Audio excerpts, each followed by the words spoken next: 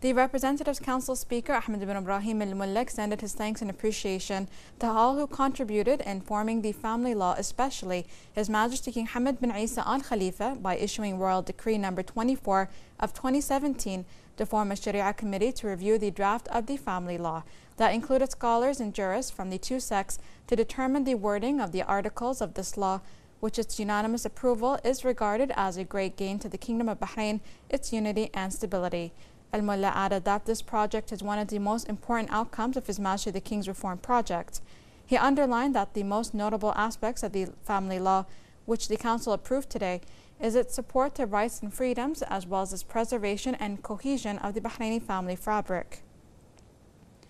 Al-Mullah hailed the efforts exerted by all the involved parties, especially the government, headed by His Royal Highness the Prime Minister Prince Khalifa bin Salman Al Khalifa, along with the efforts of the Legislative and Legal Affairs Committee of the Council, with constant cooperation from the Minister of Justice, Islamic Affairs and Endowments, Sheikh Khalid bin Ali Al Khalifa, and all the deputies and the General Secretariat of the Council, wishing everyone success for the good of the homeland and its citizens. The Representatives Council approved today the family law in its third extraordinary session, chaired by the Speaker of the Representatives Council, Ahmed bin Ibrahim al-Mullah. The meeting discussed the draft law of the Legislative and Legal Affairs Committee regarding the issuance of the family law. The law governs family matters such as marriage, provisions, divorce, and custody. It also covers the duties and rights of husbands and wives. After approving the draft of its amendments, the Council of Representatives referred it to the Shura Council. The meeting also discussed a draft law from the Prime Minister regarding the amendment of the law proceedings before the Sharia courts issued by Decree Law 26 for the year 1986. The Council approved referring the draft law to the concerned authorities. The Minister of Oil, Sheikh Mohammed bin Khalifa Al Khalifa, participated in the 22nd World Petroleum Council Conference that is held in Istanbul, Turkey. He affirmed that the National Oil and Gas Authority is keen on enhancing the status of the Kingdom of Bahrain in international events, in addition to attracting international oil events, conferences, and exhibitions. He highlighted the WPC's keenness to prepare national capabilities and enhance their efforts under the Wise Leadership's directives to nurture Bahrainis, as they are the source of the kingdom's achievements on the local, regional, and international levels. The minister delivered a speech in which he affirmed that Bahrain's participation in this international event reflects the Wise Leadership's keenness to enhance the accomplishments of the kingdom and enhance its status in international events, which he added is the goal of the National Oil and Gas Authority as part of its strategy to achieve the Wise Leadership's aspirations. The conference included meetings, workshops, and seminars that included discussions regarding the future of traditional and non-traditional energy resources, global energy policies, and investment opportunities in the sector. Egyptian President Abdel Fattah al-Sisi received the Minister of Information Affairs, Ali bin Mohammed al-Ramehi, along with Arab Ministers of Information participating in the work of the 48th session of the Council of Arab Ministers of Information that was held yesterday at the headquarters of the General Secretariat of the League of Arab States in Cairo. The minister, who chairs the Arab Information Ministers' Council's current session, delivered a speech in which he thanked the Egyptian president and conveyed to him the greetings of His Majesty King Hamad bin Isa Al Khalifa. Al-Ramehi said that no one can negate Egypt's merits except someone who is a denier, ignorant about history, or unable to read the future, praising Egypt's role in the protection of Arab national security. President al-Sisi reaffirmed the important role of the media in shaping the real awareness of the Arab people as to the challenges and threats facing Arab countries, especially the unprecedented circumstances and the spread of terrorism dangers in the region that threaten the entity of the national state. He said that terrorism has inflicted awful losses on the Arab nation during the previous years, adding that the decisive and forceful combating of terrorism has become the duty at all levels through a comprehensive strategy observant to all the dimensions of this phenomenon, especially the media mission of spreading correct information and promoting the values of forbearance and illumination. The official spokesman for the Egyptian presidency, Ala Youssef, said that President al-Sisi in this context pointed to the pivotal role of the Arab media that is keen on the issues of the nation by confronting the false awareness that some terrorism-sponsoring powers and countries seek to create.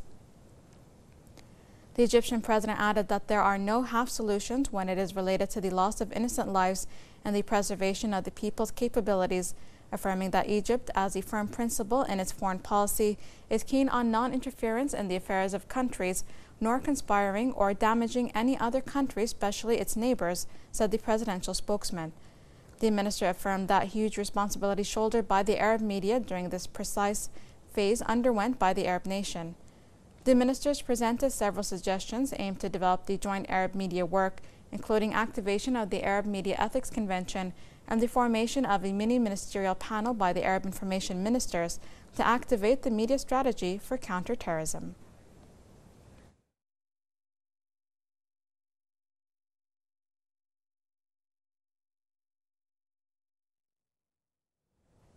In a press conference hosted by the This is Bahrain organization, the founding of the King Hamad Global Center for Interfaith Dialogue and Peaceful Coexistence was announced, as well as the official launch of the Kingdom of Bahrain Declaration, both of which are milestones placed by Bahrain on the path of global coexistence.